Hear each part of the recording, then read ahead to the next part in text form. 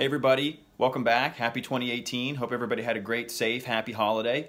Wanted to shoot a really quick video here just about the importance of annual planning. If you haven't done your annual planning yet for 2018, do it. Stop everything you're doing and do it. Don't start your year off winging anything. It's really important to have a plan to work.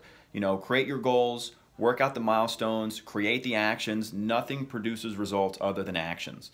Many of you might have done your business goals, you might have done your business planning, but maybe didn't do any personal planning. So critical to get your personal planning in there as well too. Get in personal goals. That might be financial accomplishments you're committed to. It might be health or fitness accomplishments or many other things. Make sure you plan your vacations. Make sure you plan your time off with your family, etc.